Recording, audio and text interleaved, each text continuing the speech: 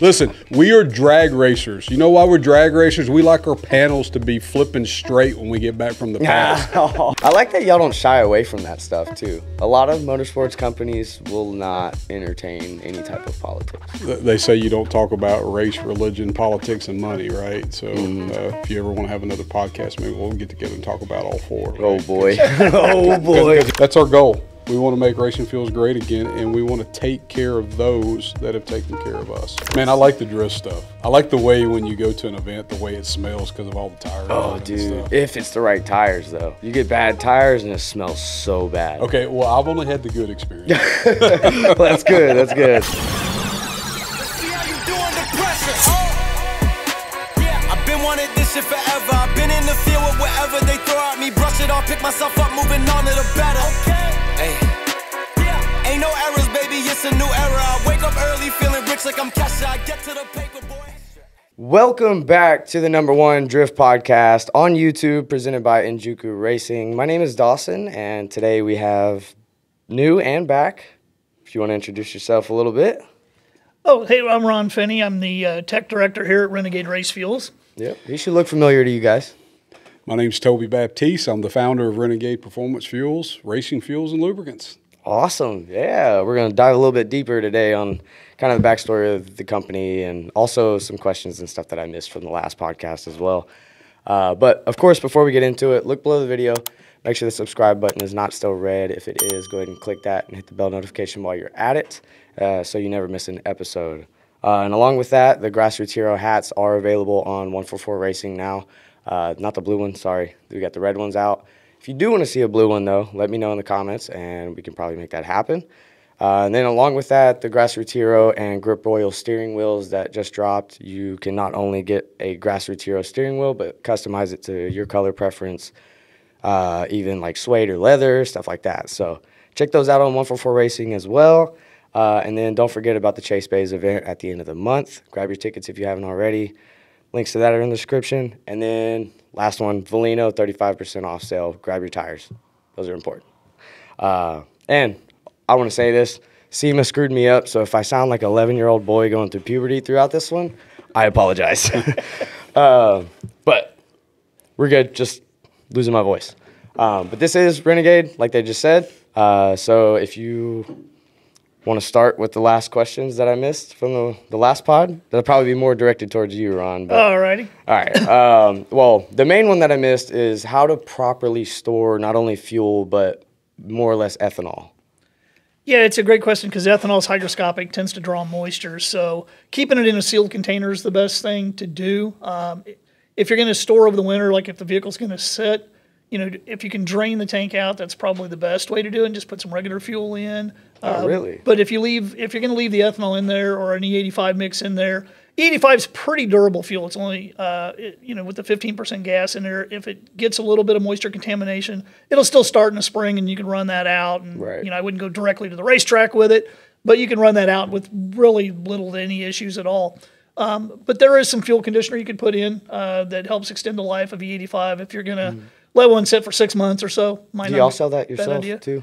We do not. No. There's some companies that specialize in the ethanol conditioner line. Who would you suggest, probably? Not real familiar with. I know a couple of our competitors have a couple products on the market, but I think anything, like most products like that, they're probably coming from one source and just relabeled. Gotcha. So anything that would extend the life if you're going to have a vehicle that's sitting 6-7 months at a time. Some parts of the country, there's only 2 or 3 good months to run when you get up north. So. But other than that, what I usually recommend to folks, if you can get to the fuel tank vent, put a piece of tape over it. That'll keep air from circulating in and out of the tank. Don't seal it off solid because if pressure would build up or if it gets really cold and pressure drops, like we talked about drums on the last podcast, it could suck the tank in. Mm-hmm. So the tape will either suck in or push off if the pressure gets too high. Okay. So, but keeping a piece of tape over the fuel tank vent reduces the air circulation through it. And the air obviously is carrying the moisture. So if you can reduce that, you get a little bit better service life out of your ethanol products. Oh, that's good. Okay. I think one of the products is called Heat, isn't it, in a yellow bottle? Yeah, that was for the gasoline antifreeze stuff. Okay. Okay. Yeah, and it could be added to. But yeah, they make a product just for extending the life of ethanol. I think it reduces some of the growth. Like diesel fuel, you'll get an algae growth in it. I think with ethanol, you'll get some degradation in there, some bacterial degradation, and it'll actually help reduce. Okay. Now, what about like keeping it in the actual jugs, just the regular race jugs? Would that be considered a bad idea for long term? If you can avoid keeping it in plastic jugs, like we mentioned in the last podcast, plastic breathes. Plastic is actually porous, which is a weird concept because I know I put my fuel in and carry it and it's not dripping all over me, okay? But it does breathe. So, and again, the moisture's in the air, so if it's breathing, it's getting air in there. That could promote some moisture in there. So it's a really good idea if you can get it out of the plastic jugs and put it back in a drum or in a sealed pail where you can seal it up a little bit tighter. That's going to be a little better long-term storage for the ethanol than keeping it in your plastic jugs. Yeah. Now, let's say, like, for some reason someone didn't store it properly or they just didn't know how. How long would you consider that you have for the fuel to still be considered good? It's really going to depend on what it's exposed to. I mean, if it's a high humidity, area like down in the coastline, down in Houston, down in Texas, where there's a lot of heat and humidity, that can create more moisture concerns than if you were up in Nebraska or Montana, where it's a lot drier. True. So that's going to vary a little bit. It's one of those things, like I tell folks, try to run a little bit. I wouldn't go to the track and run it. But again, the car probably will fire up. It's not going to draw that much moisture where you got like water, a lot of liquid water. I mean, you've got other issues if you're getting that much moisture, okay? But a little bit of moisture into the car may not perform quite as well, or maybe it has cutting out just a little bit or whatever, a little bit of a stumble. Could be a sign of some really degraded fuel that maybe it's got a higher moisture content. But like I tell folks, untape the vent, take it out in the spring, drive it around. Use up that fuel to warm up and then put some fresh fuel in and then do whatever it is you're going to do that weekend or that evening. Okay. So I guess when fuel goes bad, it's more or less just the amount of like water that builds up within it? Well, with ethanol, it can be both the water buildup and a little bit of the degrading of the product itself. So most ethanol products like E85, we say it's good for a year and a half if it's stored fairly properly. The race fuels are a little over 2 years. We've had guys go way longer than that. I didn't expect it to be that long, honestly. A good race fuel product should store over 2 years easily. Again, that's a testament to what we build the fuel with.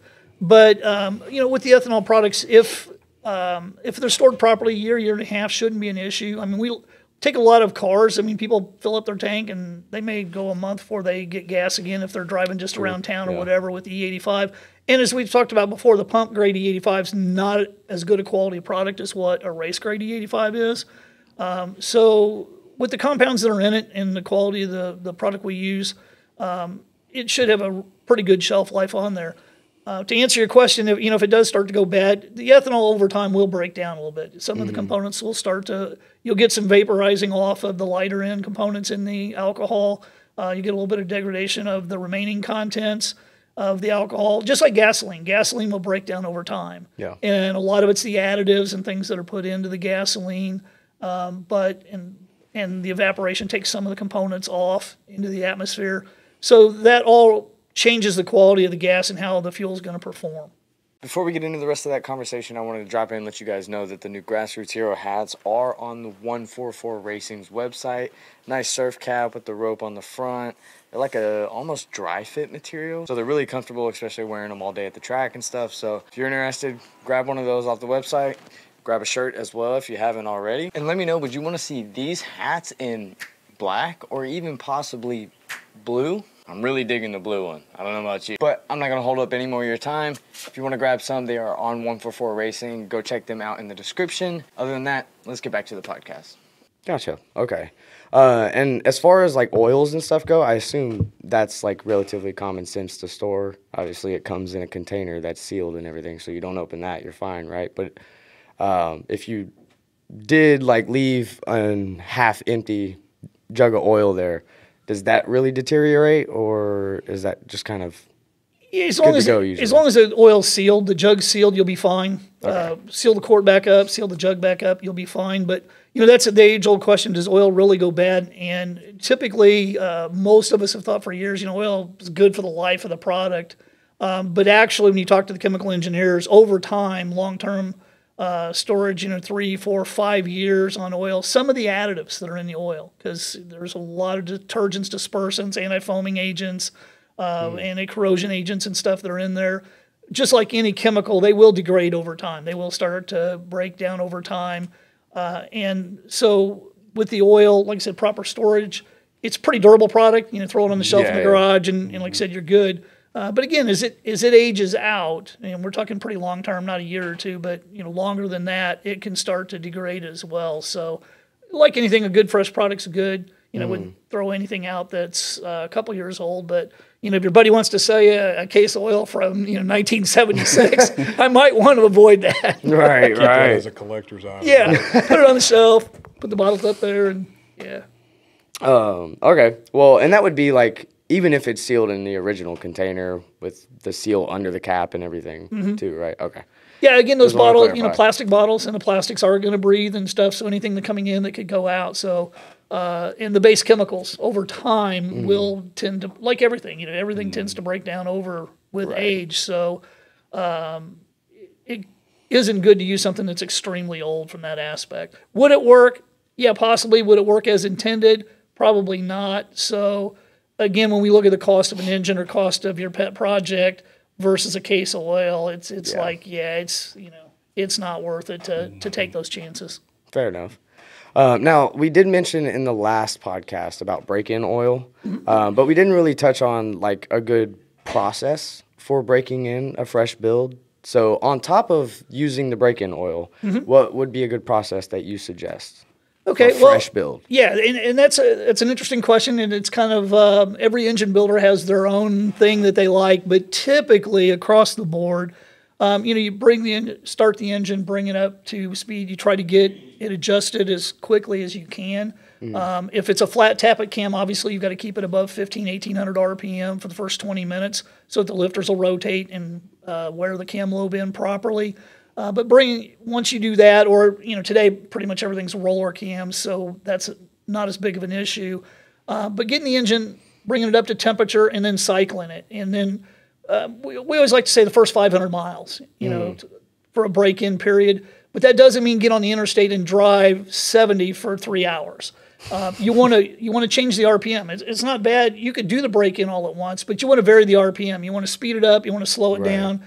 You want to keep those rings moving around, keep the tension changing inside that cylinder so that it's wearing that cylinder nice and as evenly as possible across the entire engine. So yeah, a few heat cycles, get some mileage on it, vary the RPM a little bit, try to stay out of the wide open throttle until you get good seating on the rings, and it should work well for you. Okay. Well, if you do it properly, what would you say a good mileage range would be until you can flush that oil out, go to your normal oil, and take on with the build? Yeah, again, that's a great question.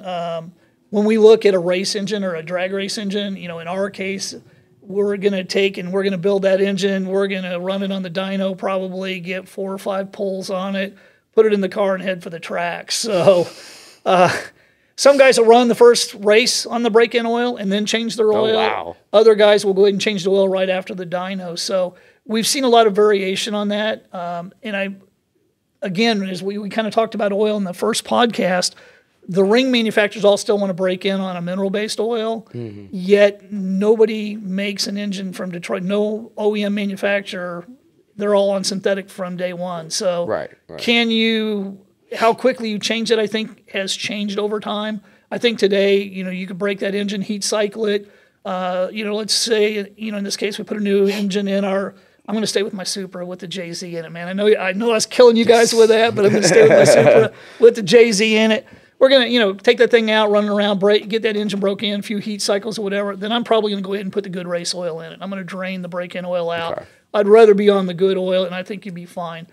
I think with today's technology on the rings and cylinder finishes and stuff, the break-in time isn't like the old days of the hard rings, or certainly the old chrome rings that you take forever to break in. And you hear horror stories. I don't know. I mean, this goes way back. I remember my dad telling me they put chrome rings in there and they'd either seal or they wouldn't. And if they didn't seal, you're going to take them out and change them because they just wouldn't cut in. But The there were guys, the guys were pouring Boraxo cleanser down the intake, trying to get some grit in there to seal the rings or whatever. So it's like, that's hilarious. Yeah, technology is way better today. So like I said, I think a good, heat cycle 2 or 3 times, like we do, we're running it on the dyno, getting 5, 6, 8 pulls on the dyno, and then putting the good oil in and going racing. I think you can do that in just about any engine today with the products that are out there. The rings are so much better. The machining is so much better from the machine shops, the equipment they're using today, and the oil is light years different than it was in the old days. So that's kind of where I think we're at today.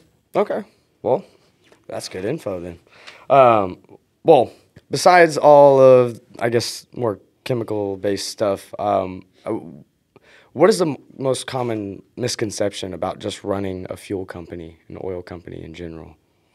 Gosh, I guess I ought to take that one. That one is yeah. So naturally, we deal with stuff that catches on fire, right, and blows up. Yep. So you got to be real careful, right, with especially with the safety aspect and stuff of that nature. And I think, as you're aware, we had we've experienced that once. Yeah, we were not aiming to get into the barbecue business in March.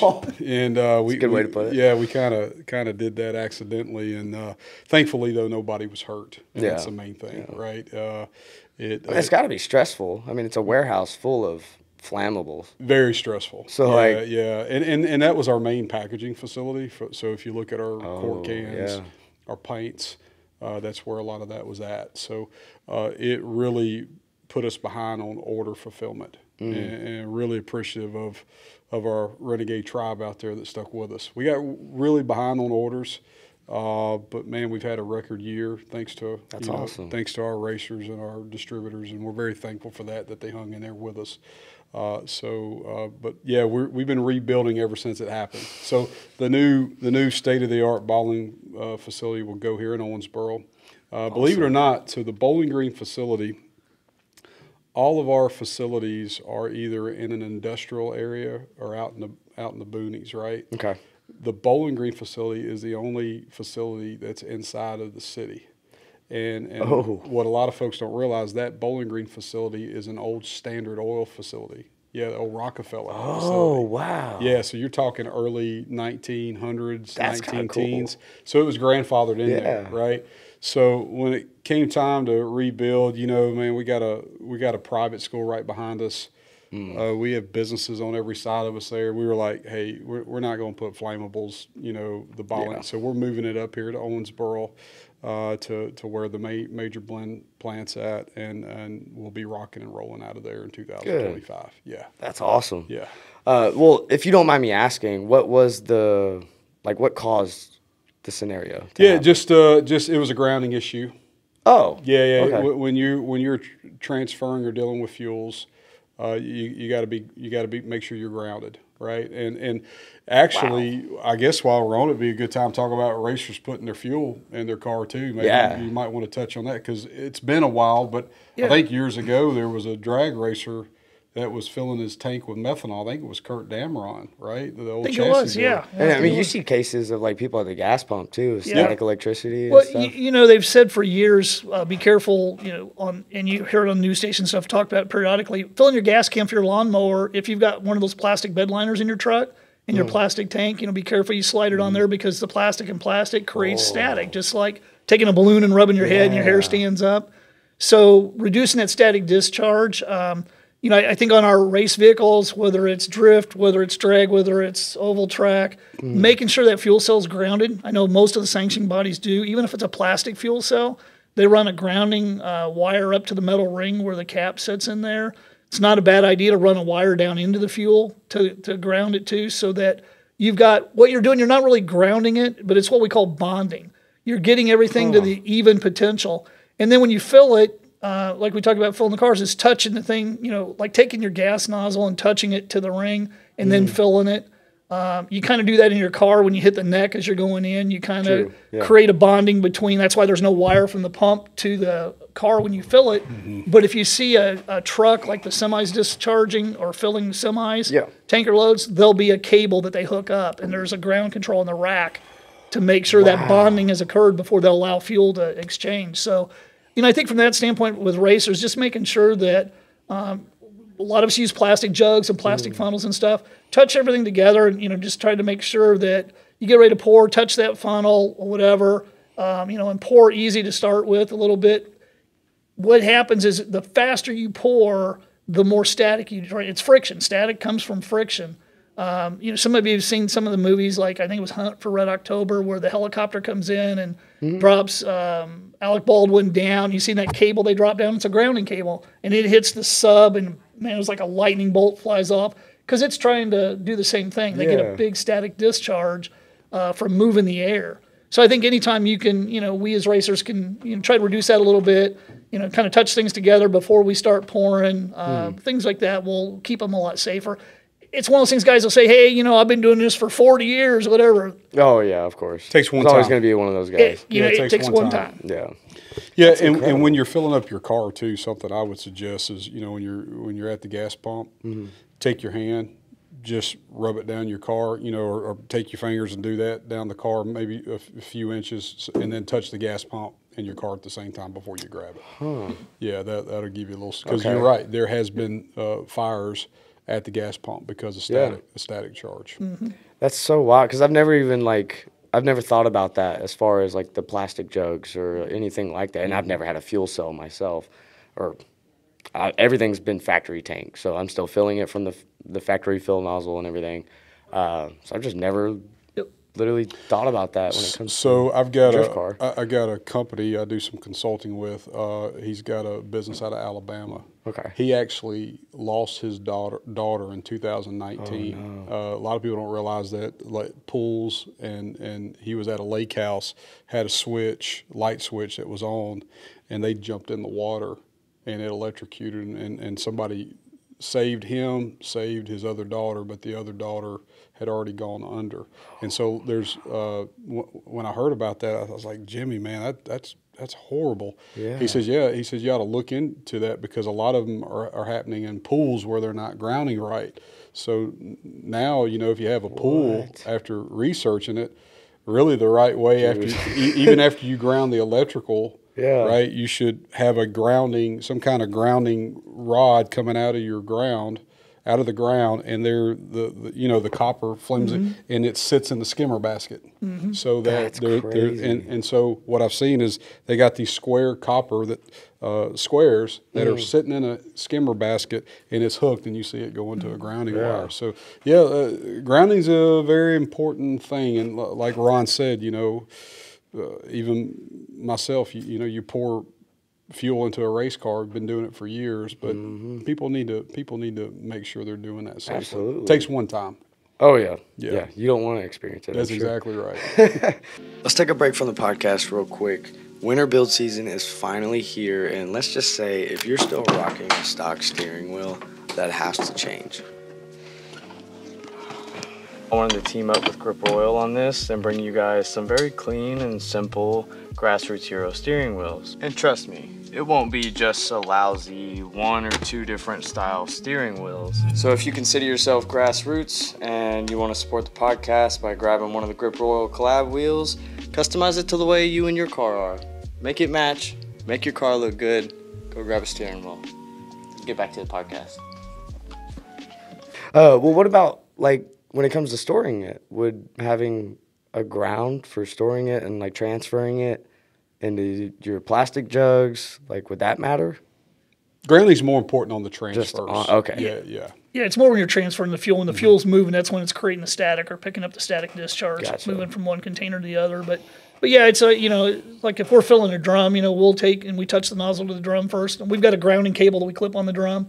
But you touch the nozzle to the drum first, and then any electrical differential, because that's what we're doing. I mean, it's a basic physics. Everything in nature tries to reach equilibrium. So you get a buildup of positive here and a buildup of negative here. The two are going to try to equalize.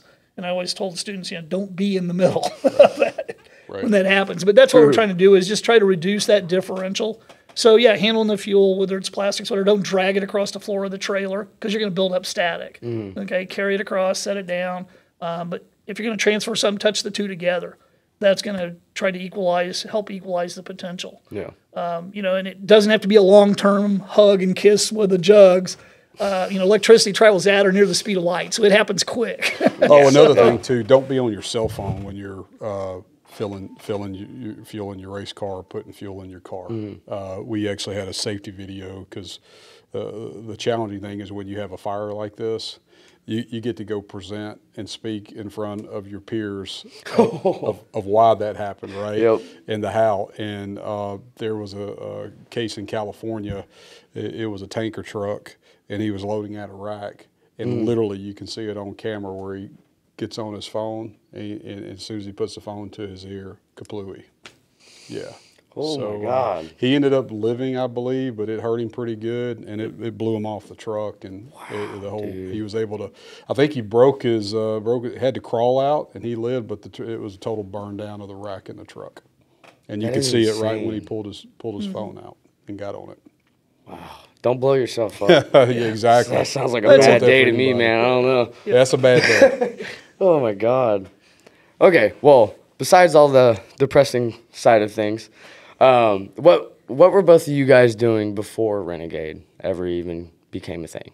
Well, let's see here. So that's kind of interesting. I was supposed to go to college and play sports, and I got myself in some trouble, right? You know how when you're playing high school sports and the daggone papers write about you and you think you're all that, and then you go make a stupid mistake and the recruiter looks at you in the eyes and says, young man, we got 4 or 5 people just as good, if not better than you. So that caused me to get into school. My dad had been racing, street racing, right, doing the outlaw stuff, the real outlaw stuff, not on TV, back in the day. And then he got into drag racing to get off the streets. And so he came to me and he was like, well, I got a good avenue if you want to get out of the trouble. You're not going to go play sports. You're going to go to JUCO, and you're going to, lose that opportunity to play sports. So basically, he said, you want to get into racing? I said, sure. He said, okay. Good. He said, well, you're not going to be pretty boy Floyd and just show up and get in the cockpit. You're going to have to be here through the week to work on the car and turn wrenches and contribute financially. And I didn't, I was working at the CB grocery store after my dad, but he made me, when we had to go pick up our motors, he made me contribute something to the racing operation. So that kind of pulled me out of that mess I got myself in. We basically got a bad drum of fuel, and I just decided to become a fuel dealer, and then the dealership rolled into a distributorship, and then I was able to run, you've heard of the Koch brothers? Yeah. Okay, they had a race fuel program, believe it or not, in 1999, 2000, 2001.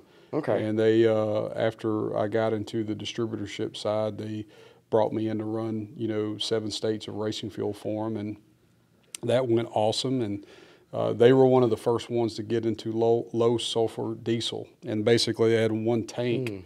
I believe that's how that worked. They had one tank for race fuel, but they needed a tank to make it in.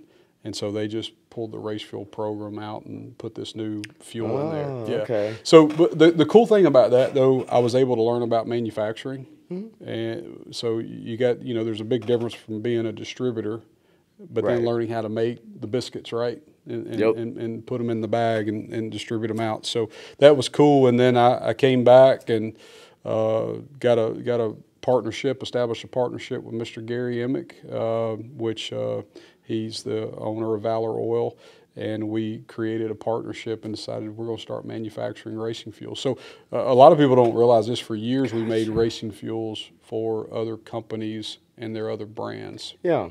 And didn't we talk about that a little bit? We did talk about that a little bit. I knew that we do some VPL stuff, but yeah, that's actually, they started doing that long before that he formed the Renegade brand. Yeah. So and basically what started happening is I like the name of your hat, Grassroots, by the way. That's kind of what we pride ourselves on. So I just noticed that, and I have nothing against a professional racer, but they're a small percentage of racing. And it seemed like the grassroots racers were kind of getting poo-pooed on.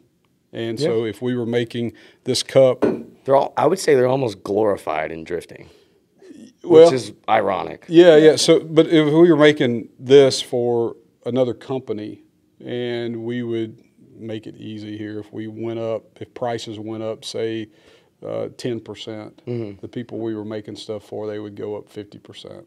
So I felt like the overall grassroots racers were kind of getting poo-pooed on. And so I just said, hey, let's create our own brand and be focused on what I consider the majority of racing. And we just wanted, we made that decision to create Renegade and be the official fuel of grassroots racing. That's super cool. So that's like kind of how Renegade. It's a very unique way to go after it too. Yeah. Especially compared to all the other big fuel companies out there. All they do is, it seems, go after the pro guys, which I get, especially if you're focused on more of the drifting side of things. I don't really think any other professional motorsports other than NASCAR has a big enough audience, I would say, to really make a difference, right? You think? Well, people have different perspectives on that. Right.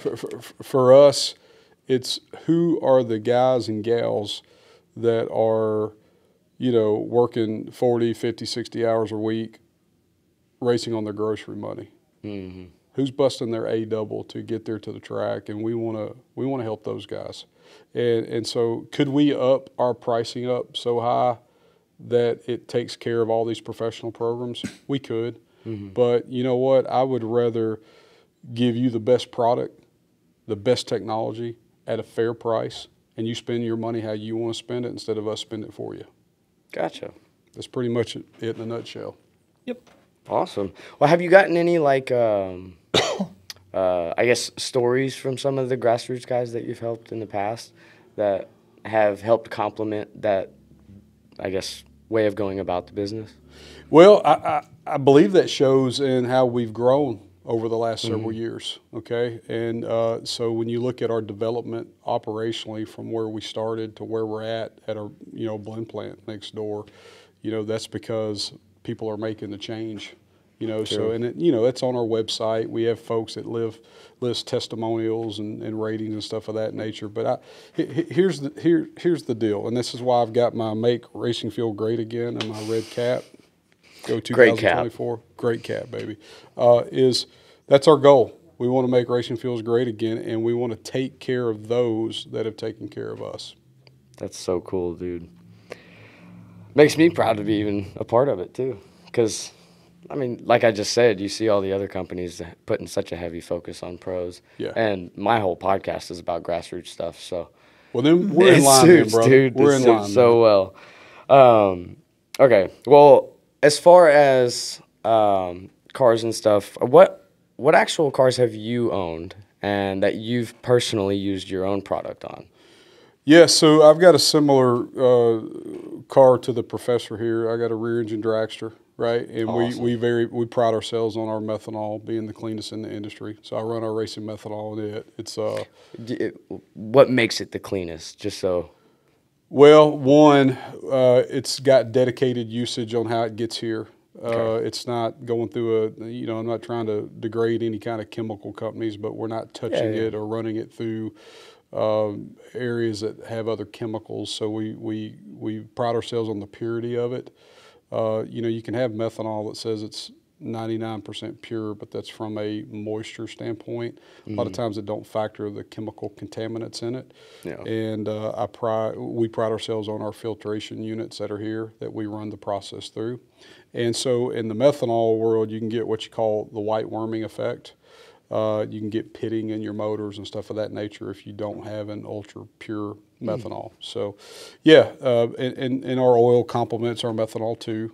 We don't have in the methanol world with oil. You can have what you call a lot of milk shaking, where a lot of methanol gets in your oil. And the thing is, to add to what he was talking about with oil, people need to realize oil is like the blood in your body. Okay. Yep. So, are we going to contaminate? Would you want to contaminate the blood in your body? No. Nope. So, if we contaminate that oil with methanol, then you don't have oil in its purest form going through that motor.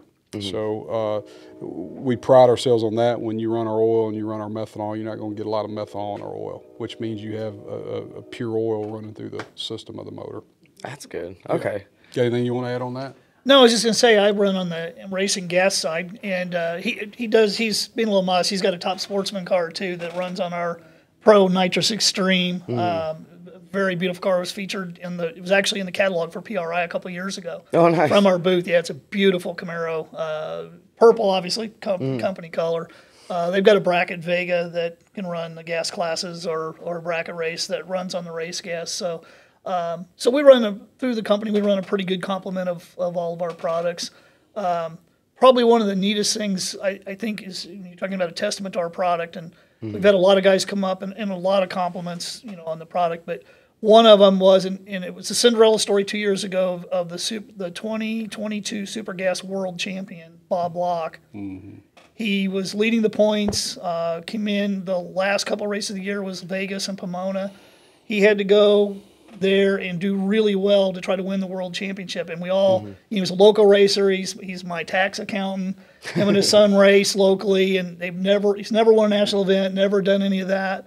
And we're like, dude, this is your year. You've got to do it. So we kind of all just really strongly encouraged him to go. So he makes a trip, and if you haven't seen it, watch the NHRA cast of it. It's really cool, and they did a big story on him and what he had to do. Bottom line is he did okay in Vegas, but not very well. Went to Pomona, had to win the whole thing. Had to beat previous world champion, had to not only do well, but win the event, his first national event ever to win the world championship, and he did on our Renegade Pro 112. The cool story was, though, when Bob first came to us to switch, some of his friends were using our product that we sold, our distributorship had sold to him. And so he'd ordered a drum of 112, and we sold it to him. So we show up at Columbus, Ohio National Trail Raceway, and the wife and I were walking through the pits, and Bob runs Super Gas, we run Super Comp, so we're in different classes. So we roll up to watch some of our friends and him and everybody run Super Gas. We get about halfway to the lanes, and here comes Bob making a beeline to us. I'm like, oh, crap. What's wrong? Yeah. And he comes up and he says, hey, I got to ask you a question. I'm like, okay. And he says, is it normal? My heart sunk. Oh, God. Here I talk this guy into buying our fuel. It's never a way to start it. Yeah. And he said, is it normal for a car not to vary 1,000th in 3 or 4 runs back to back on your fuel? And I went, well, we do pride ourselves on burns cooler, cleaner, and more consistent. So, yeah, consistency is a good thing. So it was a really cool testament. And, we hear that time and time again about the consistency of the product and how well the cars run on there. So, again, we take a lot of pride in that because it's the guys like yourself, guys like us that are out there, trying to do a day job and out there beating it on the weekends and trying to enjoy when we can race. We're probably not going to ever go out and get a professional sponsorship and make the world tour. So, again, kind of going back to reinforcement, as you've asked, of what we do, there's nothing better than hearing from our racers. Yeah, and I think we've got a world championship on just about every level of racing. And we just found out one of our boat racers had won, in 11 season, won 6 national championships in an outboard boat series that runs our fuel. Tell me about that a little bit. That, man, that's pretty dang cool. The boat stuff, that's insane. Yeah, they do the boat racing, and they run these outboards in these. And I don't know a lot about it. We've been wanting to go see them because I've seen it on TV and watched a few. We used to go to the regatta and watch the big hydroplanes run. But yeah, we've been selling this guy our HR 93, and that so they run 93 in those. It's a 93 in these outboard engines, and we didn't realize it, but we found out in talking to his dad that they'd won 6 championships since they've been on our fuel, and it's like, wow, that's so cool. That is cool, isn't it? What? That's such a unique bragging right? Because I've never heard of any of the other companies digging into the weird motorsports like that. Everything you see is all obviously like motocross or drag racing, of course, and then drifting. Man, I like the drift stuff. I like the way when you go to an event, the way it smells because of all the tires. Oh, dude, and stuff. If it's the right tires, though. You get bad tires and it smells so bad. Okay, well, I've only had the good experience. Well, that's good. That's good. I don't know that one yet. Yeah. Have you ever ridden in a car yet? I went with it was SEMA 2 years ago. I can't remember the guy's name, but he had a truck running King of the Hammers. He had a drift car. He was a guy that drove like 3 or 4 cars, and I got a video on it somewhere. I can't remember his name, but I have been in one. It was awesome. Was it possibly the RTR team? I don't remember. Okay. I don't remember. Fair enough. I'll try to get back with you, though, because because I got the video saved on in my phone. Oh, yeah, okay. Text messages. Cool. Yeah. Well, that's good you've at least experienced it Yeah, before. yeah. Did you ever get to? I've been in a drift car, but I haven't done the drifting. I haven't been around the track, but we were at a doing some training at a local college, and they had a couple of the cars there, and the guy's like, you know, we were checking them all out, and it's kind of a whole different territory for me. Yeah. And he's like, well, he says, you got to drive it. And I'm like, seriously? He goes, oh, yeah, you got to take it out. So we went out flogging around the little bit of neighborhood there and back through the parking lot. And I had one of my instructors with me from the college. And, you know, he was pinned to the door, scared the whole time. And, you know, I'm banging the gears. I used to drive, you know, a stick, so I can shift gears pretty good. Yeah. So I'm hammering through the gears, although it's a little different with the RPM and the winding of the four-cylinder and the turbo spooling. And, you know, it was kind of cool, but almost took out a curb and another car on the way. And it's that's when I decided to park it and leave it to you guys that know how to turn those things. Quick. Yeah, when I was riding, so there were 4 of them out there. And what was crazy is the dude I was riding with, man, I got to get you his name because he was known, like, because he was signing autographs. But he would go at this flipping curve like you're going to hit it, and at the last moment would turn and get right next to it when we were doing the – and then when the other cars were going with him, at one point there were 3 of them going in a curve together, and I swear I could reach my hand and touch the other car. You probably could have. But they never hit. Yeah. And I thought, man, this is some skill. This is some skill set from a driving perspective. Oh, yeah. Because it's like you're going so fast, you feel like you're going 100+ miles an hour, and you go into that curve, and all 3 kind of swing, and like you're getting so close to that other car, but you never touch. Yeah. You never touch at all. Oh, yeah. It was cool, man. Really cool. It feels a lot faster, more or less just because the windows are down and you're going sideways. So all the wind is coming directly at you. Yeah. So it really gives a feeling that you're almost going double the amount of speed that you are. And then the fear factor of like all the smoke and like being near the walls and stuff. It's wild. I think if I tried to do it, it'd be like an old school AT&T commercial. I'm going to reach out and touch someone because I'd be hitting everything. See, the thing is, I honestly think you guys would be able to comprehend it better than you think. Because you have racing background, like you know how a car works, you know how to shift gears, like you understand the mechanics front to back of a car. So, but I've always been a testament of if you can learn the basics of something, you can learn the entirety of it, just out of your own research. So if you just implemented some of the skill set that you already have into it and then just had someone kind of like instructing you on little details, you'd get it in a day.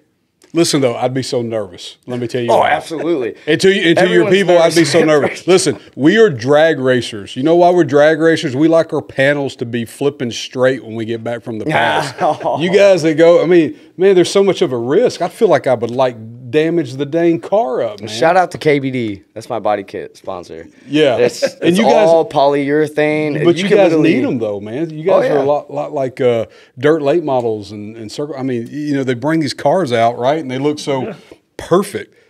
And then they're beat up. And then, you know, guess what? Fix them for the next one. But if they're not beat up, you're probably a poor driver, right? So, well, see, that's you're probably not a good driver if you're not damaging some panels, right? Or am I sort of. Okay. If you can go to an event, drive extremely hard, and just run everyone's door down, you can ding everyone else's car up. But if you still go away and your car looks immaculate, that's insane. Like, you are one hell of a driver. Okay. To be able to do that and pull that off. Obviously, if someone's behind you, though, and, like, pushing you in your door and stuff, that might mess up your car. I'd still be nervous, though, because I want my ride to still be looking good when we get done with the races. So I'd probably be too conservative. It's a 30-foot rule for drifters. Yeah. As long as it looks decent from 30 feet. You're okay? You should be pretty good, yeah. My whole passenger door is caved in a little bit. Yeah. Just from, it was the K-rails at the Drift Mansion. Okay. The plastic K-rails. Yeah. I went too deep on the sweeper and booted one of those K-rails out into the field, and it just smushed in my door. I didn't realize how heavy those things are. Yeah. But that's cool. Yeah. Well, as far as the company goes, I know we talked a lot about like the grassroots stuff and like some of the pride in the way the fuel and oils are actually made, but what was the essential goal of the company when you first started it? And did it kind of pan out so far the way you Well, yeah, it's thought? panned out a lot bigger than what we thought. So we're, we're nationwide now. I think we're 27, 28 international countries, and that's wow. yeah, that's rocking too. Great, and in a nutshell, we don't come to work every day striving to be the biggest race fuel company in the world. We come every day thankful for the portion we have. We want to be a good steward of the racers that have put their trust with us, and we don't want to be the biggest. We want to be the best. Right? It's almost like, we want our customers to say, man, Renegade thinks about us. They're super loyal to us, and we're loyal to them. So every day, man, we're trying to just take care of the racers that have put their trust within us, and we're striving to be the best every day. And we're from Kentucky, so we're known for world-class bourbon, okay? We are the bourbon capital of the world. So we like to make our racing fuels like we do our bourbon. So our batches are small batch blend, crafted by hand, made with heart. Every drum, every pail. That's awesome. So do you think, I guess, obviously a lot of the other companies are like shoving just money down marketing. Do you think keeping the quality of product is always going to be more important for a long-term growth plan for a company rather than just forcing marketing down people's throat? Absolutely. And not the best product. Yeah, quality is where it's at. I'm not going to list the names, but on our consulting side, I've got to see 2 bourbon companies' P&L statements and their business models. And you got one that probably makes 3 times the volume. Mm-hmm. All right. And then you got another one that makes limited volume, lets everybody know it's limited volume, but they're focused on the quality. And guess what? Their business model is way more healthier than the other. The bourbon tastes better. It gets better reviews. It's better quality. And guess what? They have more repeat business. So absolutely, it's about the quality. Okay. 100%. That's awesome. Well, I guess motorsport have you seen that play out the most in? Like, what feedback have you gotten? Ron, you want to tell? I think it's pretty much been universal. Yeah, I think it's been across the board. Mm-hmm. Like I said, we're finding more and more. I mean, up north, the snowmobile and the sleds are huge. We didn't realize that's another one. I didn't realize the market was that big. We've got a lot of distributors up there moving a ton of product. Power sports has been big. Power sports has been big. Like I said, the boating's been big. But the circle track drag racing, and then finding out like with drifting, it's an area that's kind of new to us. We've only been exposed to it for 3 or 4 years, and realizing what you guys do and finding out the number of people using our product we didn't even realize was using our product. Then the street rods and vintage racing. We've got a friend of ours who just won another big race in the vintage racing series. These old MGs and Austin Healey's and Morgans and all these old restored race vehicles running in those series. So I think it's been, like I said, across the board. The growth has been really good, and I think it goes back to, as you mentioned earlier, talking about the company. We don't do all the national advertising that some of the other companies do because somebody has to pay for that. Mm-hmm. So, when people ask all the time, says, well, there's this price perception thing. Well, if their fuel doesn't cost as much, it can't be as good. Well, that's not accurate. Again, it comes back to how you run your business. We don't spend $10 million to sponsor NASCAR. We don't try to go get the NHRA National sponsor official fuel spot because that all costs big money, and somebody has to pay for that. Mm-hmm. I mean, businesses are businesses, and they've got to make a profit. So that means that if I'm going to spend money, I've got to take in money, and that's going to come from the customer. Yeah. So when you look at it, I mean, the chemicals, premium chemicals cost what they cost, and we use the best, and they're not cheap. But if you still want to be, price competitive, you've got to cut somewhere. And that's one of the areas where we say back to the grassroots racer. And honestly, in the business model, our growth is going to come from, hey, yeah, I'd never heard of them before, but now that I've used them, I'll never go to anything else. We'll get there, that organic growth, because you make the best, you build the best. It's kind of like Pappy Van Winkle, right? Not everybody's going to get some, but when they get it, it's the best that's out there. But it's also the most expensive on the market because of the demand. Well, we can supply enough product to keep that demand down, so racers don't have to worry about exorbitant costs. But they may have to look us up or give us a call. Hey, where's my closest dealer? Because they said we're growing, and there's parts of the country that we'd like to expand more in. It takes time, but our growth has been tremendous over the last 10 years. That's good, and it shows no signs of letting up. And some of the areas that we're able to, like last weekend, Alyssa, our marketing person, and our project manager, and I were in Eastern Ohio doing a seminar for a distributor and about 30 of their customers. We do some things for the racers, help educate them so they make better decisions. And like I told the guys, I said, they're like, hey, we really appreciate you guys coming here. It says, well, yeah, we want to do that. That's what we're here for, and that's who we are. But I said, the bottom line, you go back to your business model, the better you guys do as racers, the more fuel you burn. Okay, bad racers don't burn a lot of fuel. So if we can make you more successful, you're going to buy more fuel, and we're going to do better as a company from that aspect. So it's a win-win for everybody in there. Yeah, and to add to what he's saying, we don't have to spend a lot of national marketing dollars, and you want to know why? Because we don't have to. Just being straight up, when people make the change and use our product, it speaks for itself. It speaks for itself, and we don't see them go back. And so, there is one instance that we had somebody, they're like, hey, your pricing's pretty good pricing, because it wasn't the, take advantage of somebody pricing. And they're like, what's wrong with it? And so I got an easy solution for that. And this is it. We don't want to screw you. Well, it's that. Or, hey, pay us what you think makes you feel good. And, bro, then what I'll do is I'll take the difference and I'll send you the check back, and we'll be your sponsor, and I'll just send you the difference. That way you can feel good about spending fuel or spending that money with us, right? So that's an easy solve right there, man. All day long and twice on Sunday, baby. We'll do that. Damn right. Well, I want to touch on pricing a little bit, if you're cool with that. Yeah, sure. As far as, because I feel like most people's biggest conception is shipping a lot of the times, because shipping, I assume, is just outrageous for some of this stuff. What is the average shipping cost for just any of the products, really? Does it vary? Or it does vary, because it depends on what part of the country you go to. So now what's cool now is, our teams, we have this new Pale Direct program in the lower 48 states. So pretty much, if you order a Pale, we have an all-in price. So if you go to our website, we can ship to people's back doors now.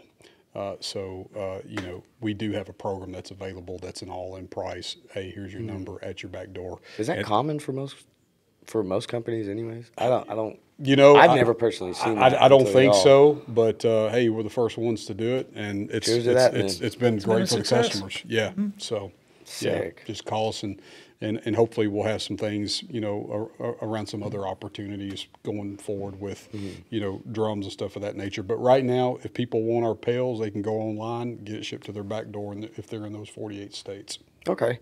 And I know ever since, especially the last podcast, I've gotten a couple DMs about people considering switching over to Renegade and buying a full barrel. Obviously, I know on the website there's no barrel options anywhere on there to just click purchase, add to cart. How does someone go about ordering a barrel or multiple barrels if they're running a business, or set up as a dealer account? Yeah, so great question. We are looking for more dealers, right? We're in a growth mode right now. So if anybody's interested in being a dealer out there, hey, call us. We'd love to talk to you, okay? And then as far as the shipping goes, if it's a minimum of a pallet of barrels, we can ship to somebody's location directly, but it's got to be a minimum of a pallet just due to the LTL hazmat shipping costs. Sweet. So because my barrel came directly to my door. Yeah, anybody interested, just have them give us a call. They can call us on the 800 number. They can go on the website, make an inquiry. We've got a dealer inquiry they can make if they're interested in being a dealer, or if they just need to find a dealer. We call it Find a Dealer, and let us know. One of our sales team will reach out to you. So, you could be in Petestown, Iowa, and say, hey, I'd like to get your product, but there's nobody around. one of our sales team members will give you a call, and we'll find a way to get a drum to you. So whether we have to direct ship, we'll get you connected with a dealer that's closest to you. But yeah, it's just a matter of picking up the phone or punching in on the internet, and we'll get you connected somehow to get the product in your hands. Awesome. Is there any specific requirements for dealers? Like I know some companies, like you have to buy a certain amount of product in order to become a dealer, or is it? If someone can take pallet quantities, there's an opportunity there. And if it's not within a current dealer radius where we have a dealer agreement, because we do want to respect current dealers that we have. But there's a lot of pockets out there where we are actively wanting to grow our dealer base. Awesome. Is there anywhere specific that you have in mind currently? Yes, the whole United States. Okay, well, of America. Yeah. No, so think Kentucky, right? We're as you branch out, we're pretty strong in Indiana, Kentucky, Tennessee, but like we're looking for growth opportunities in other areas too, right? Yeah. And just because we might have one or two dealers in the state, there's more opportunity in that state to grow more dealers. So if anybody's interested in being a dealer, call us. We'll see if we can work it out. Awesome. All right. Well, I do want to jump back on the drifting stuff a little bit. Do you think drifting will open up any new opportunities for Renegade as far as product or as far as drivers, anything like that? Do you feel like you'll be heading a little heavier into drifting anytime soon? You know, as that grows, kind of like our, when we started this, we were mostly into drag racing, and then power sports grew, and dirt late model grew, and asphalt racing grew. So as we grow, an easy way to look at it is, hey, if we grow by $1, we're going to reinvest part of that dollar back into that race venue or that race series. So yeah, as drifting grows, we want to pour more back into it, and so we're just looking to connect with more drifters to grow that side of the business. But yeah, absolutely, as we grow the grassroots realm in a particular part of racing, we want to pour back into it. Okay, sweet. Is there any like research development that could be done on the drifting side? Like I know there's a lot of just chemical research on the way oils work or fuels work or whatever, but is there anything unique that drifting could provide in the research category? Well, I'd like to go to one of these races where they have the stinky tires, because I've never been to one of those. Just go to a local grassroots event. The people will be on Walmart tires and stuff like that. Is that what makes it that way? Like the quality of a racing tire versus that's all the compound of the tire. So like GT radials they smell amazing whenever they're burned. The Velinos always smell good. This is such a weird topic, the smell of tires. But if you start going down into a lot of the all seasons and stuff like that, they're gonna be a lot harder of a rubber compound. And a lot, what am I trying to say? The compound is just made up of something completely different, which, again, is to make it harder so it disperses water a little bit better so that you can handle just different climates, weather conditions. But for some reason, whenever they're burned as a stiffer tire or whatever the compound is, it just smells awful. But all the good tires, it smells like fruity vapors. I don't know, it's weird. You know what it could be? I got a conspiracy theory. I'm ready to hear it. The tires that smell bad, maybe that'll change when we make America great again, baby. And there we go. Oh, I love that, dude. That's hilarious. I like that y'all don't shy away from that stuff too. A lot of motorsports companies will not entertain any type of politics. Hey, everybody's entitled to an opinion. And they say you don't talk about race, religion, politics, and money, right? So if you ever want to have another podcast, maybe we'll get together and talk about all four. Right? Oh boy, oh boy! Because if you see me, I got a little dark skin, right? And for your viewers, know Renegade comes from the Native American thing, right? So I got a bunch of close black buddies and white buddies, and I always tell them, like, man, I'm Native American. I was here for all the blackies and whiteys. So I can talk about this stuff, but as far as politics go, and we have fun with it in our meetings. Everybody can have an opinion, and where we got to get back to is be okay if somebody disagrees with you, and still have a great deal of respect for them. Yeah. Right? And we got to get out of this mess where somebody has a different opinion, you just want to cut them off and say you're trash. Yeah. No, that's not the way. That's not even just politics either. Yeah, that's exactly right. Pertain that to your life in general. Yeah, exactly. So, we have fun with it. I think we have fun with it. We have a good time. And let's have discussions, disagree with each other, and then, go out and have a drink or have a meal together and have a great deal of respect with each other. That's all we got to get back to, man. Absolutely. Yeah. Just keep the peace. That's right. All right. Well, we don't have to go too far down that road, but maybe we'll do that podcast. Oh, man, it would be, listen. I don't know if we can post that one on YouTube, but we'd have fun doing it. Oh, yeah. Oh, yeah. Post it somewhere. I'll restart up the Patreon Could be or our something outtake, for that one. Our outtake reel, best of. Yeah. All right. Well, I did want to ask, as far as like the events and stuff that you guys do go to, what, especially not putting so much into marketing too, what events have you seen kind of do the best for you as far as brand exposure, other than like SEMA and PRI? Well, SEMA and PRI are our heavy hitters, right? And then we got a few race events that we work with our trackside trailer.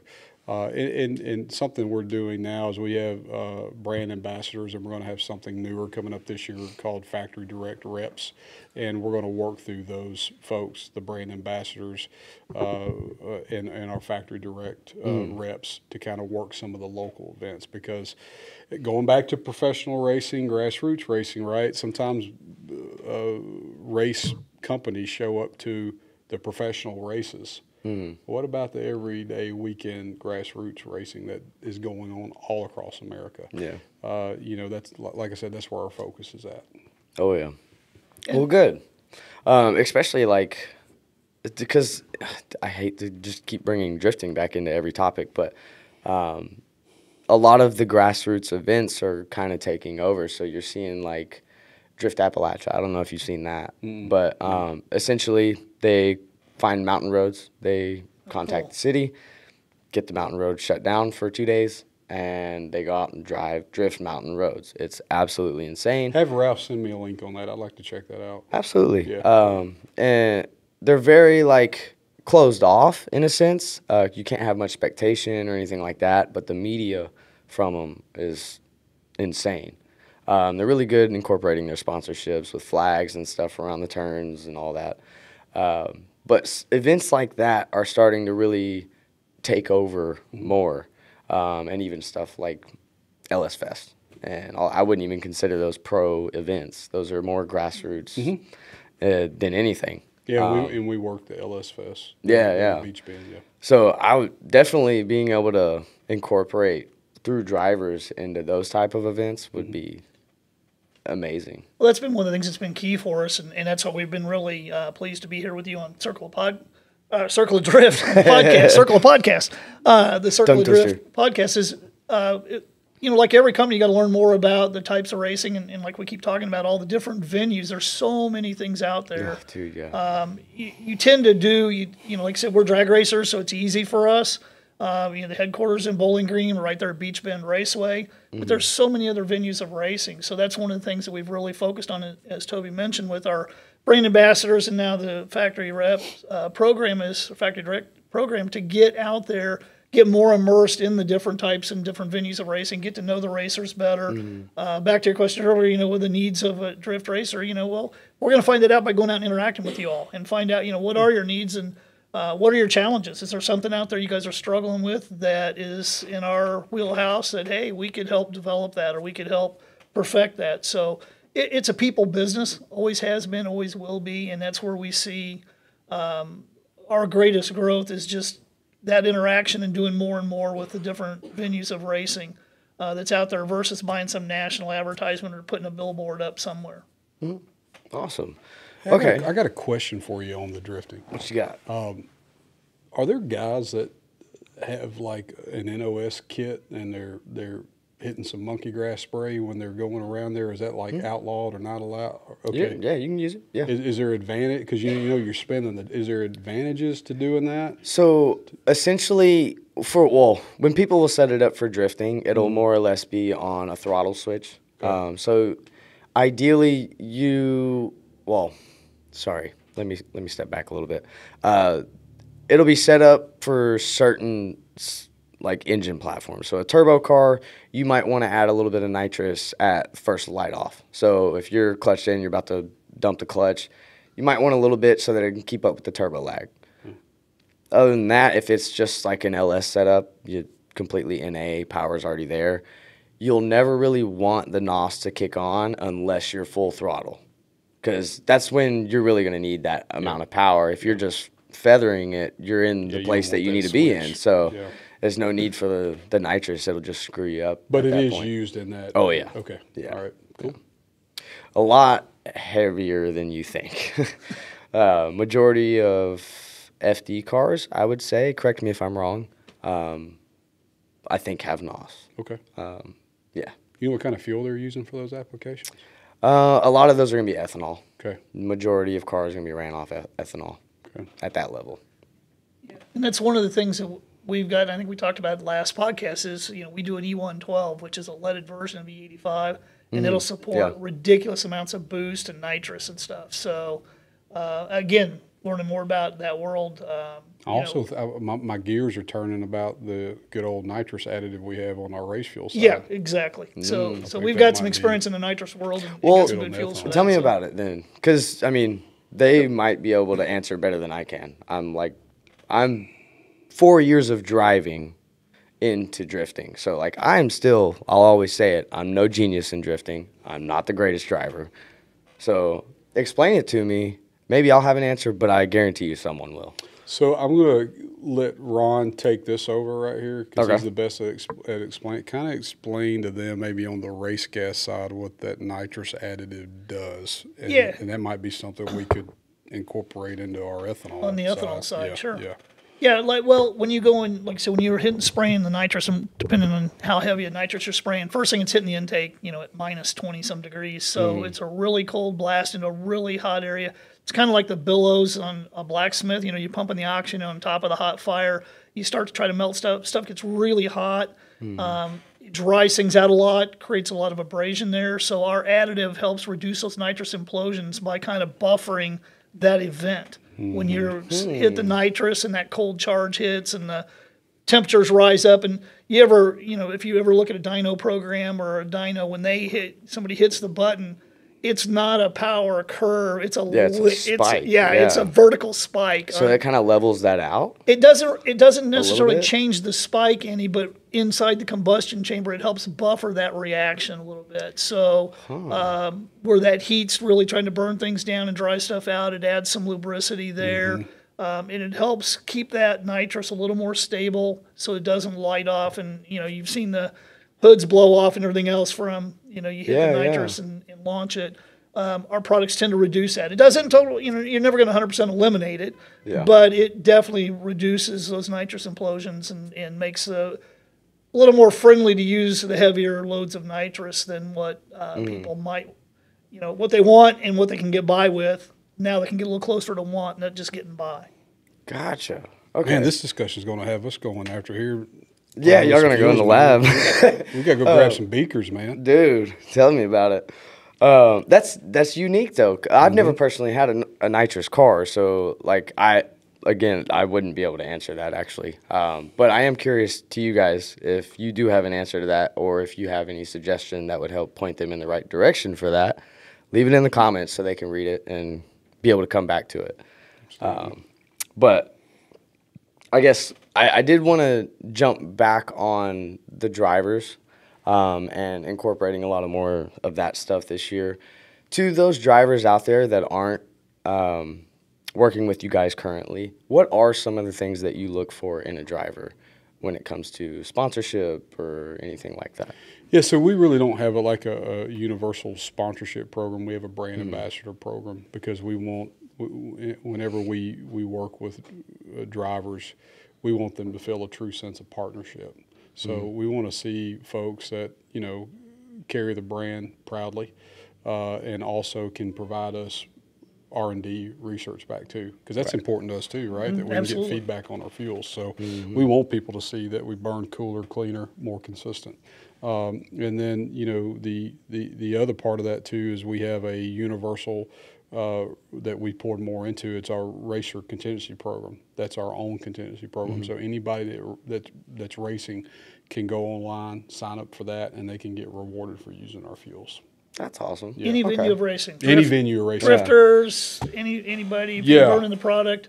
You win any event anywhere. It doesn't have to be a series, anything that we sponsor. Or championship. We want, if somebody's racing and they're doing good and they win, we want them to get rewarded. They win. No matter where they're racing. Sign up online on our website. It's free to sign up. Get some decals in there as long as the decals are on the car. You win anywhere, any event. You just send it in. We do a verification of the win, and we send you the product certificate out for so cool. For fuel purchase. And then we do a highlight on Winning Wednesday on our socials. They're going to make the Winning Wednesdays. Oh, yeah, that's true. Yeah. Yep. Awesome. Yep. Well, that's cool, man. I love that. Well, if someone was considering jumping to not only Renegade, but a race fuel or oils, what would your best piece of advice be?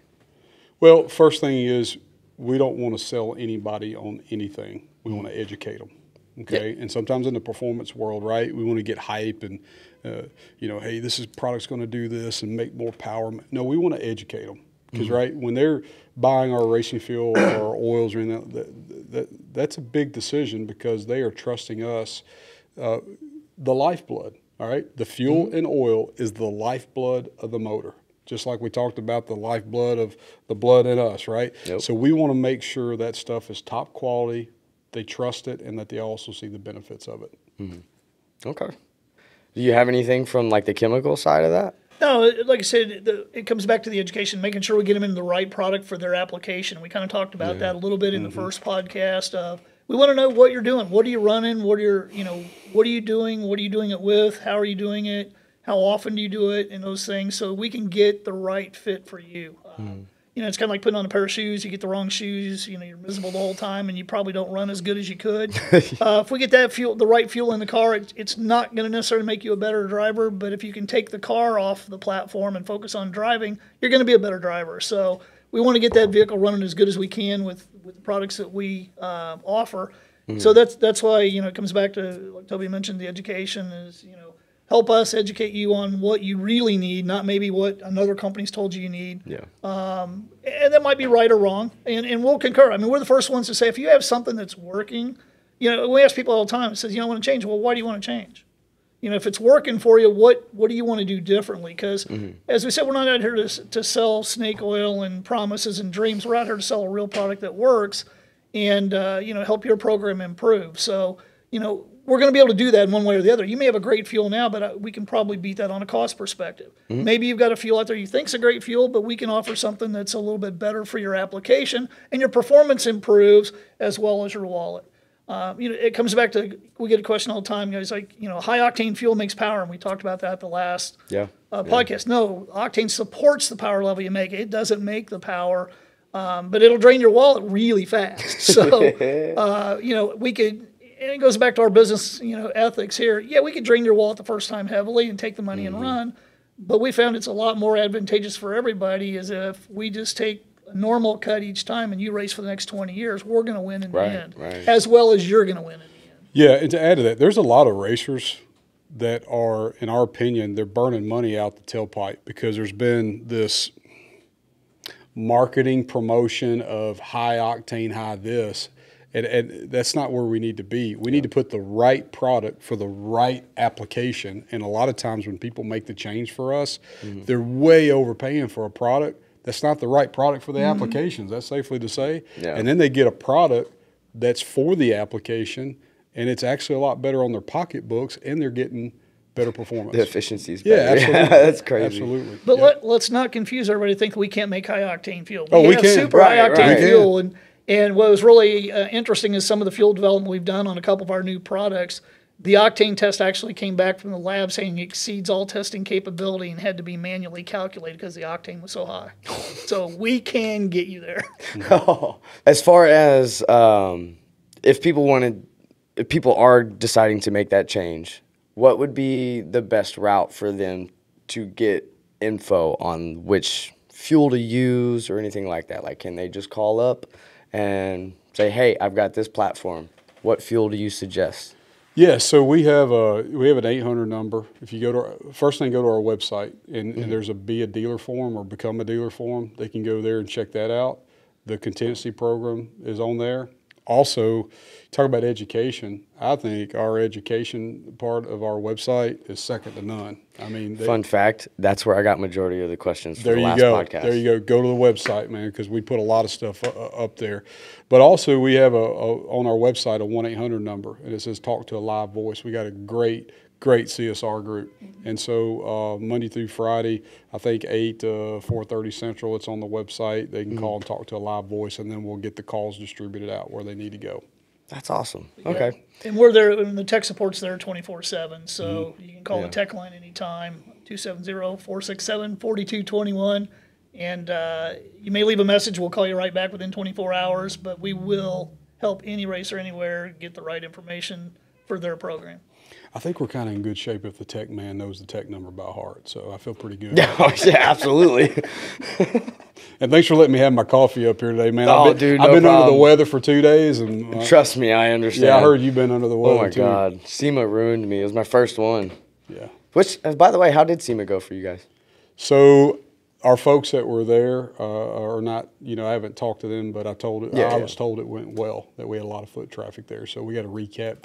We'll do a recap after every trade show. You're in a good spot. Yeah, I did. So I got a recap email, and like I said, I've been under the weather bad Monday, Tuesday.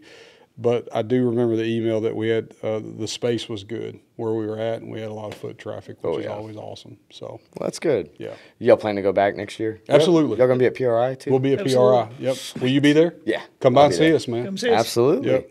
Definitely will. And if you guys are going too, come by and see them. Check out their product. See what they got. Ask them the questions you want to ask.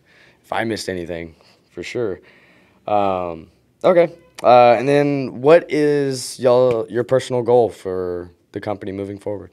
So we just built a state-of-the-art blend plant expansion due to the growth. Like anything else, you buy a new race car, you buy a new toy. A lot of times the truck pullers of the RVs, right? They say don't buy them new because you gotta figure them out, right? They don't ever work perfect. So we've been modifying that.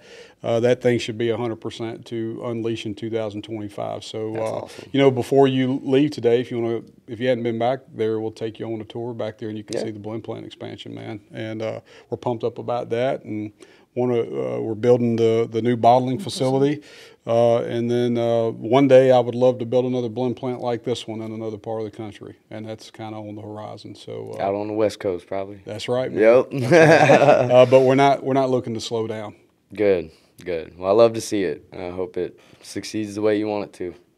It's awesome.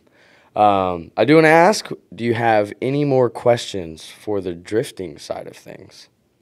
I may not be able to answer them fully, but I know someone will in the comments. I had the NOS question that came up when we were talking about drifting, and with the discussion, I'm looking forward to hearing some of the comments there, because I think we got some ideas now we might have to talk about.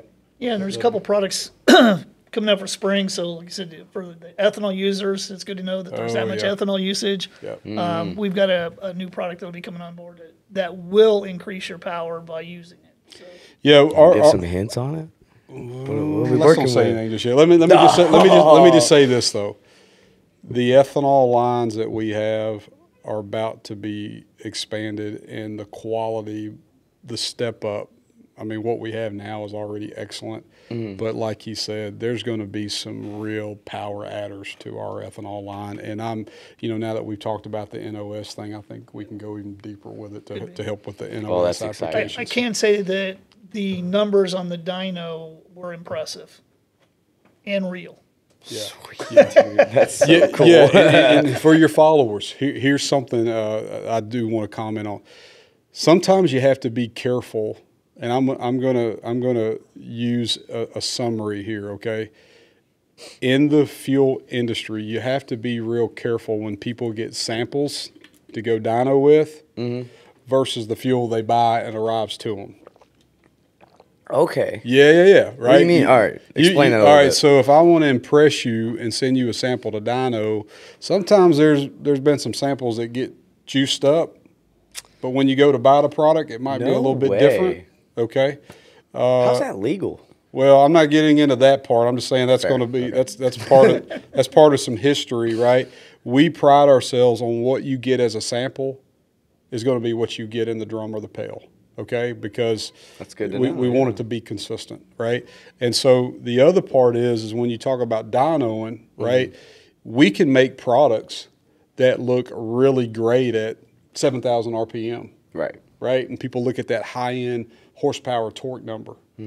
But how often is your throttle full throttle for the whole 100% duration of, say, drifting? Yeah. No, you got the gas on and off, right? Yeah. So we look at high-end, mid-level, and how the reaction is on the throttle response because, right, you can have all this power on the top end of the RPM range, but it don't mean a hill of beans if you're not getting that throttle response and that torque advantage in the mid-range of the RPMs level, say 3,000 to 6,000, right? Gotcha. So we want it to be sharp all the way through the RPM range. And that's why you'll hear when racers change over, they love the throttle response and the duration and the consistency of how our horsepower and torque is through the whole RPM. And we do a lot of testing for that. That's why this product's been in development for about a year to make sure. Because you can run a test and somebody says, oh, it's fantastic or great, and then somebody puts in a different combination, it doesn't work. Yep. We want to get it in multiple combinations. And you know, when somebody says something about, you know, well, the dyno results, you know, to Toby's point, a lot of times we'll have people, somebody that's dynoed something, they'll say, well, we dynoed your fuel and another fuel, and, you know, it did this or it did that. And it's like, okay, well, let's talk about that for a minute. Like, well, yeah, we put it in, and we made 6 pulls on it, and we got everything tuned, got it, engine just really peaked out. Then we drained the fuel and put yours in. Well, wait a minute. You made 7 pulls to top, you know, get theirs perfect, and you want to pour ours in. Our fuel isn't their fuel. Yeah. You got to do the 7 pulls to our fuel to do the same thing. So, and you got to tune to it. So it's, you know, it's like reading hot rod magazines. You know, you read, they're evaluating intake manifolds. And it's one of my favorite articles I remember reading, and they're going through and making this change. You got a test mule, and I think it's typical ubiquitous small block Chevy, and they're making these cam changes, and then they get to this cam who happens to be the one that's advertising the most in the magazine that month.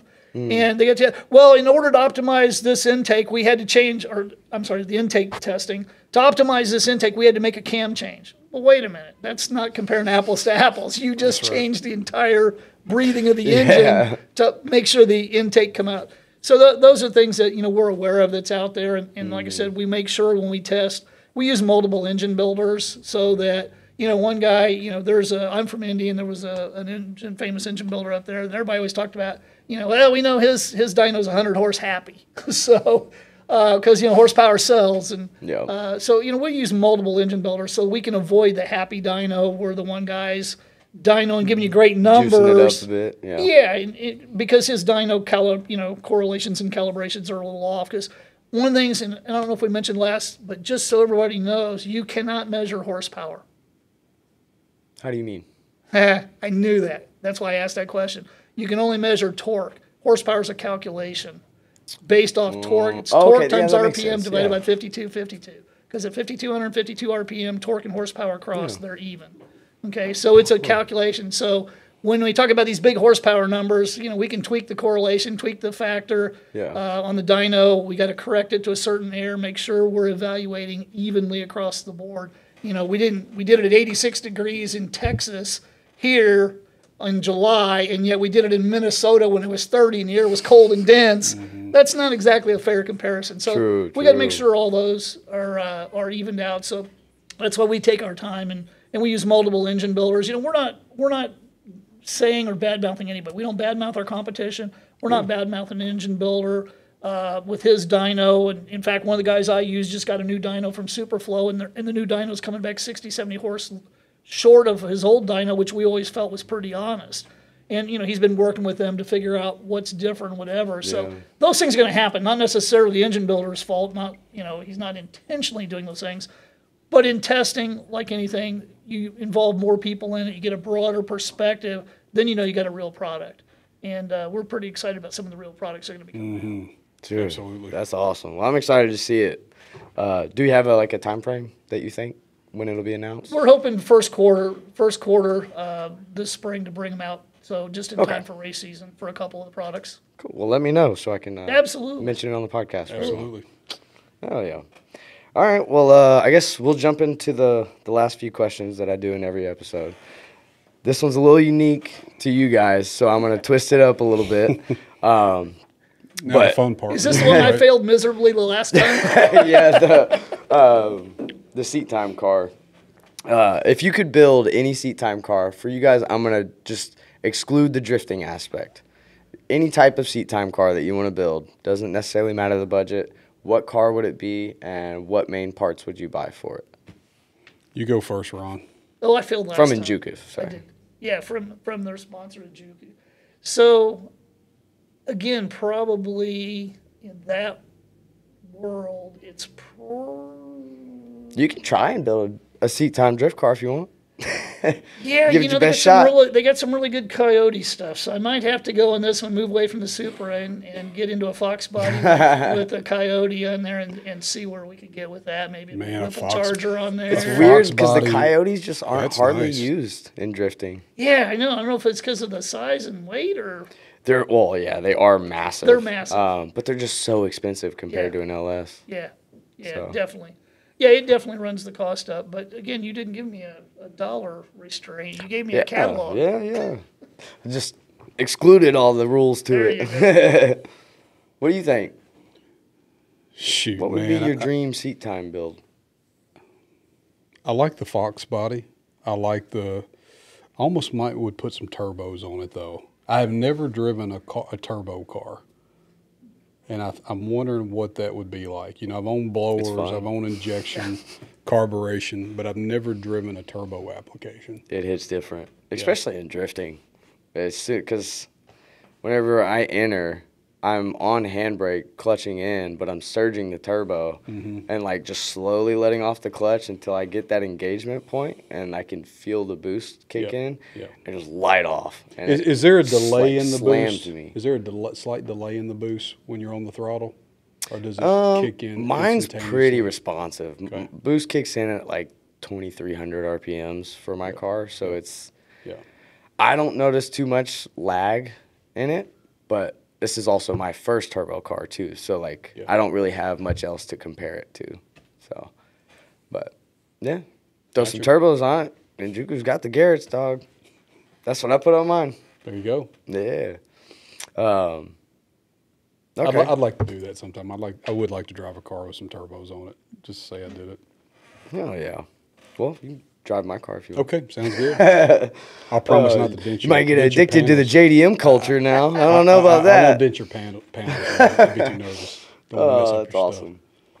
Okay, and then if you had to give the best advice to anyone just getting into motorsports in general, what would your advice be? So from a racing perspective or from a business perspective?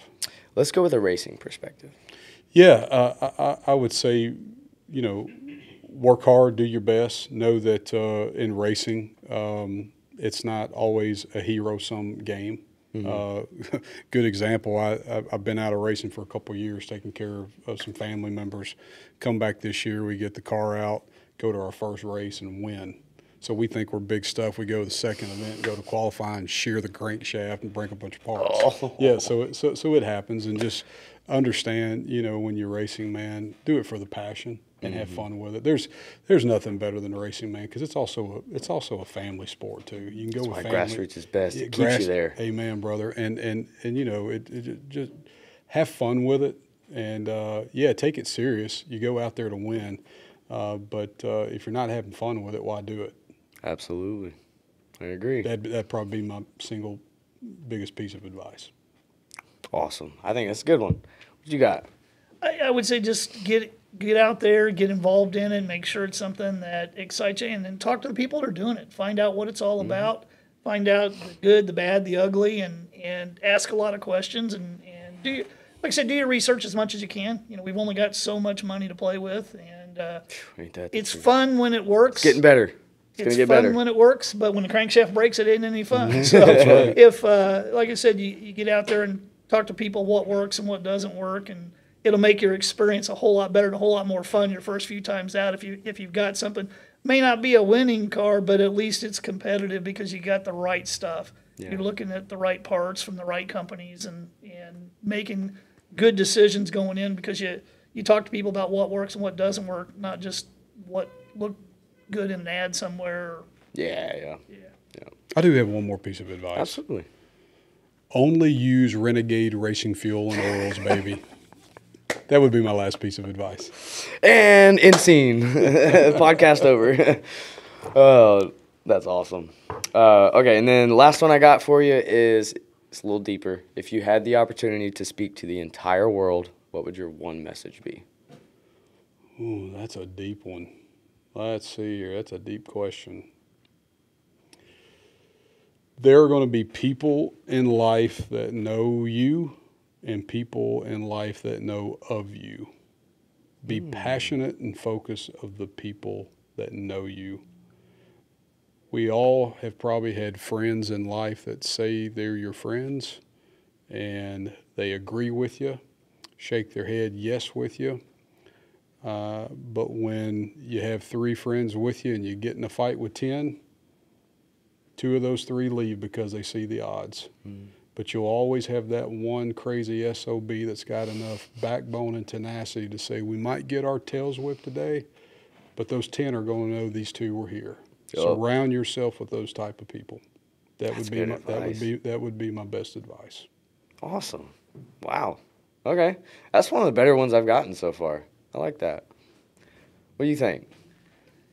One of the things I think to say is, you've got to work hard to have what you want in life or whatever. But one of the things that I saw that really kind of set with me and I think would be good to share is don't get so busy making a life that you forget to live a life. That's good. And I think a lot of people kind of lose that balance. And kids grow quick, families go quick, and in motorsports, family's everything. It's fun, and there's nothing like it. I'm fortunate that my family loves it and travels with us when we race, and that makes it a world of fun. So try to find balance and make sure that kind of keep everybody. I think a lot of people, when they get into racing, whatever, you'll see guys by themselves all the time. Yeah, my wife hates it, or the kids don't like it, whatever. Well, did you really try that hard to give them, or are you helping them understand the experience or whatever on there? So, like I said, just try to find a balance. And I think, really makes it a lot more fun and a lot more enjoyable and absolutely more successful. Absolutely. It's very hard, but very important. Yeah. I agree. Well, good. Well, I guess, do you guys have any last questions or anything like that? Yes, we have a special gift for you. Oh, so we have I'll get my own. We have a special red cap here that says "Make Racing Fuel Great Again," courtesy of Renegade. We want to give you this as a gift. Thank you for coming. Absolutely. Thank you for being a partner, and got to give a lot of kudos and thanks to Alyssa, AJ / Ralph that helped us create these per my request. She's sitting behind the camera. Per my request. Okay, so but we wanted to give you this gift and this great hat, and if you get a picture of it with it on you, send us a picture so we can share Absolutely. it. Okay. All right, there you go, man. I got you. We'll just throw it on. You might have to flatten the bill. I know in the drift world, you got to kind of go more with the flat bill. Yeah, we're good. Man, you look like Fresh Biscuits. It's like it's meant to be. Yes, sir. All right. I voted correctly, just saying. Anyways. Well, if you guys want, plug yourself, plug company, plug anyone you want to shout out. Go ahead. I would just say, give us a call. Let's see if we can help your program out. Give it on the website. See our contingency program. Check out our race fuels. Check out our race oils. And like I said, if you got a question, even if you're using somebody else's product, but you've got fuel or oil questions, whatever, hey, we're here to help. Okay, you'll make a good decision eventually. Yeah, and nice to be with you guys. Appreciate you guys having us. It's awesome.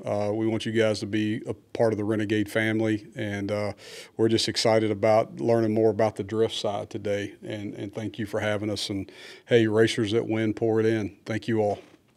Absolutely. Well, that's pretty much all we got for this one, guys. Again, I really appreciate you letting me come out and do these episodes. It's nice to be able to share some info on fuel because it doesn't get shared enough. But, of course, look below the video. Make sure the subscribe button's not still red. If it is, click it and the bell notification. Links to everything you always will need are always in the description. especially their website. Go check that out. See what products they have. See what products would work best for you. If you still don't know, give them a call. They'll have the answers. So, and again, Chase Bay's Customer Appreciation Event. Buy your tickets if you haven't already. That's my last event for the year. So that's all we got. I will see you each and every Sunday for a brand new episode. Thanks. Peace.